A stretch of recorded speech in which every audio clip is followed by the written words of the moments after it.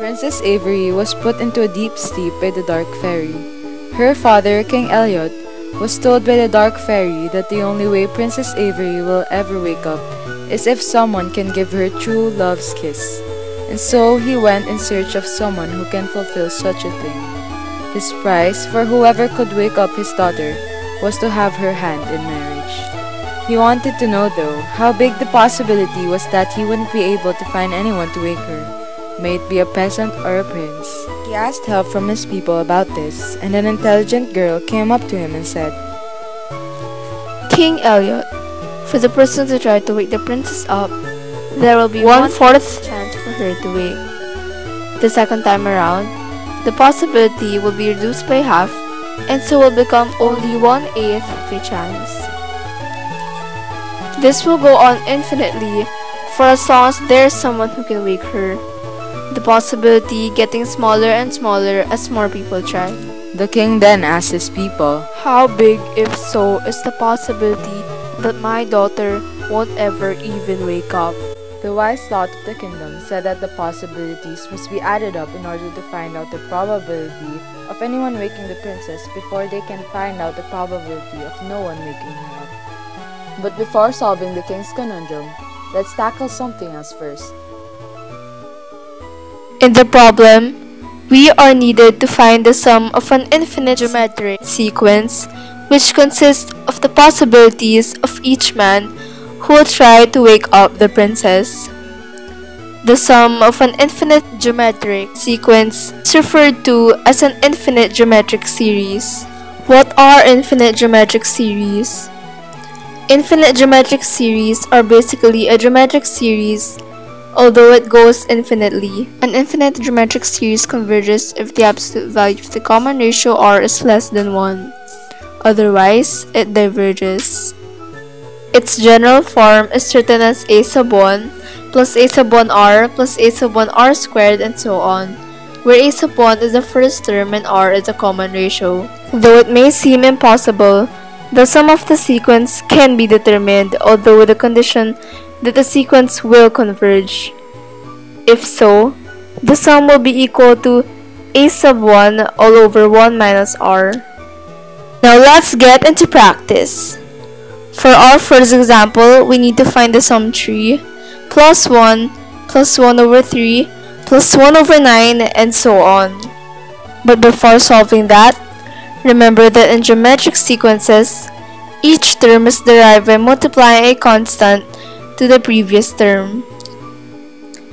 That can be written as r equals a sub 2 over a sub 1 equals a sub 3 over a sub 2 equals a sub 4 over a sub 3 and so on.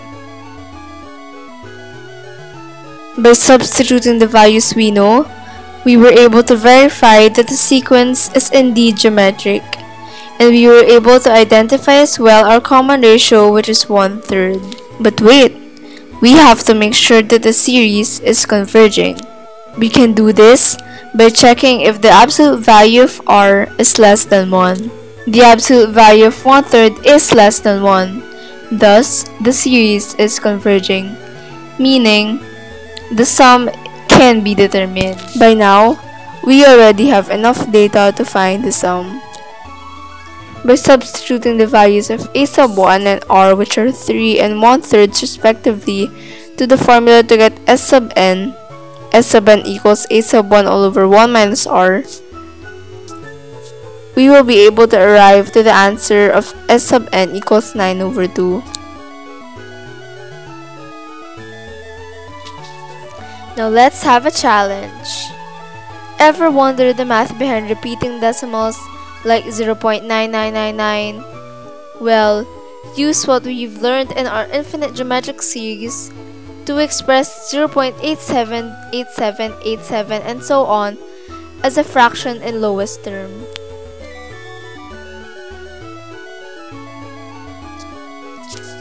Have you figured out how yet? Well, if you haven't, here's how we did it. 0.87878787 and so on can actually be written as 0.87 plus 0.0087 plus 0.000087 and so on. Notice something? This is actually an infinite geometric series. Now we can apply what we've learned. First, we have to make sure that the series is converging. The absolute value of the common ratio r is less than 1. Now that we know it is converging, we can substitute the values to the formula. The first term is 0.87 and the ratio is 0.01. Simplifying, we get S sub n equals 29 over 33. Great! Go ahead, use your calculator to check. Now that we're done practicing, let's get to the king's request. There are an infinite number of people who could possibly wake Princess Avery up. And so with the first person having the probability of a 1/4 chance, and the second person having a probability of 1/8 chance, and so on, what is the probability that Princess Avery won't be woken up at all? First, we have to find the probability of anyone waking her up. Then, we subtract that from 1 to get the opposite.